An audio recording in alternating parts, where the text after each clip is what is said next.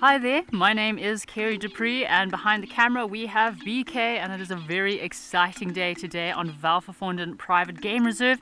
We've been given the privilege of joining on a rhino intervention. So what's going to happen today is there's a rhino that needs to get some ear notches done in its ear.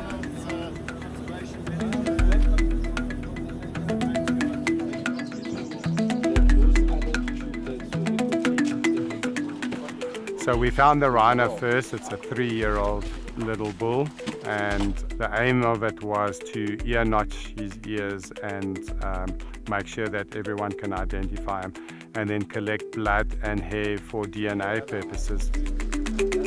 White rhinos are very sensitive to drugs, so we're very careful in monitoring, and the amount of drugs that we use is about 10,000 times more potent than morphine that they use for pain for you, and you know it's a dangerous drug.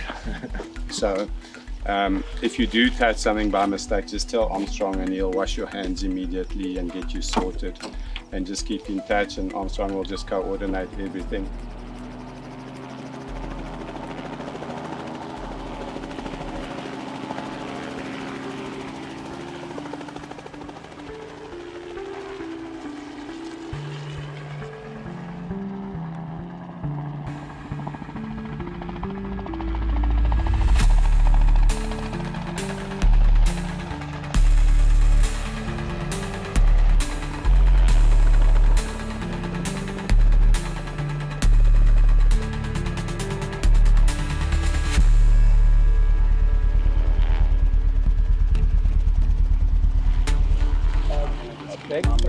Yeah. Alright. And I'm happy. And we got it stabilized. No, we don't. It's a bull. Yeah. That's good. I wanted to come out there. Well done, thank you. Keep doing that. That's a very carefully. Thank you. But this one we're not gonna do. No, we'll do this. You can hold the thing there. That's good. DNA is vital in these cases for rhinos, so that we can identify first all the individuals, and also that we ensure that there's no major inbreeding, so that we can get genetic diversity.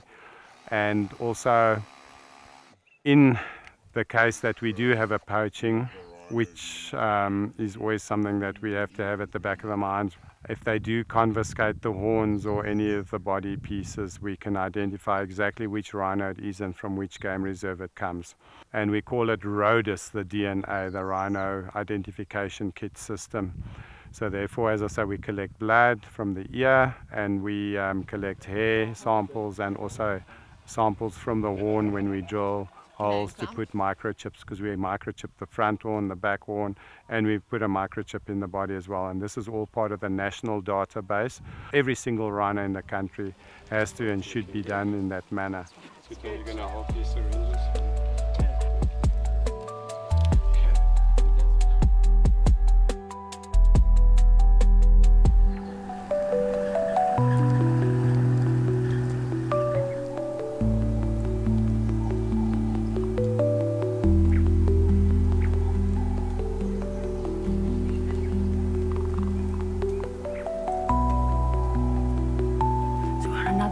Intervention here on Welgevonden Private Game Reserve. We've got a young female cheetah that's down here. She needs to have her collar changed.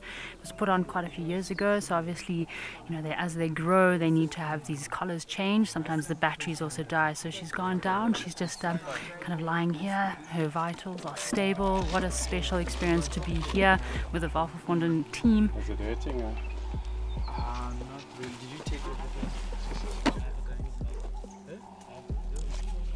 We wanted to recollar a cheetah with a satellite collar, because the satellite part of the collar was going flat.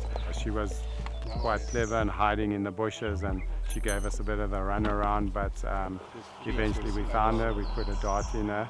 She slept really well. She was pretty zonked, and we gave her some medicine, some antibiotics and some drugs to make her feel better, and a bit of cortisone and an IV drip to maintain her blood pressure, and also to keep her safe and keep her from getting hypothermia, because cheetahs are highly susceptible to hypothermia or overheating, and they can easily die from that. So we gave her all the medicines and drips that was necessary for an immobilized wild darter cheetah from a helicopter.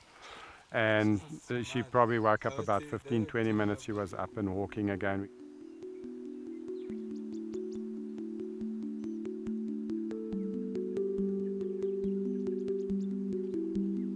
It was extremely successful. Everyone worked together as a team, and I was very happy with everything, the way it went.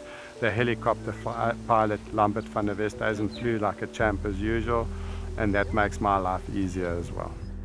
Very big thanks to Welgevonden Private Game Reserve for letting us be a part of this incredible experience, and also big thanks and taking our hats off to the reserve team for taking such good care of the wildlife here.